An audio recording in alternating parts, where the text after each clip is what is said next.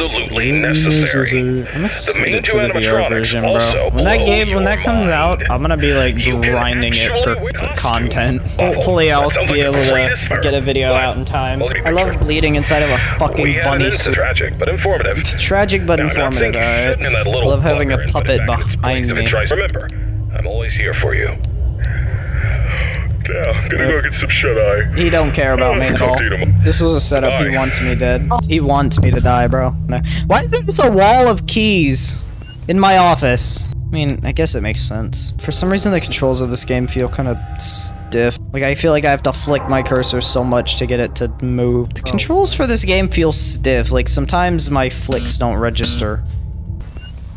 Oh, hi. Hey, buddy. You're a little close. Can you, like, back up, please?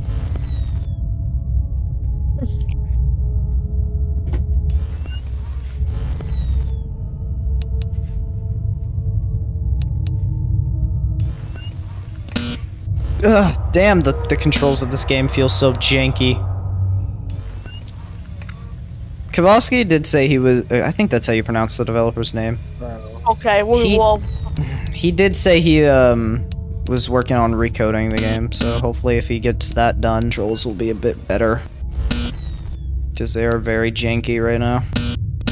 And I know the VR port's gonna have, like, new content, but I hope they at least have this part of the base game. Bro is doing literally... It's just so aggravating. Could have had, like... He could have already had a functioning build out for the public. I highly doubt that he's gonna have a build of like 129 followers or something like that. He's not even getting that.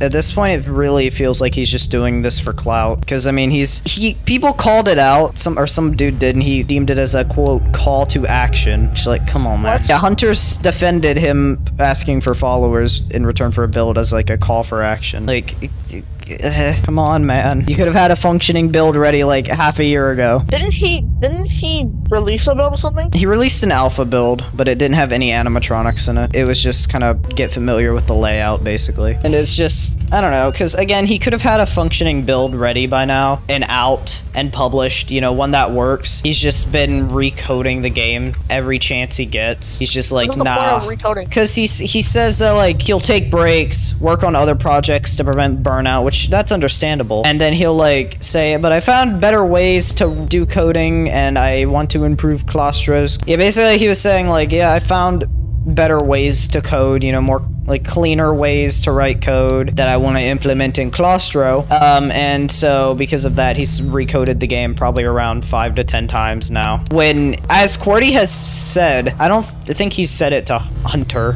which honestly somebody probably should. He could have just recoded it in an update instead of making us all wait just because he found a better way to do something. Like, I get making it want to be clean because coding's pretty difficult and sometimes annoying to come back to, but, like, at least do that in an update. At least give us the damn game. Most developers aren't saying.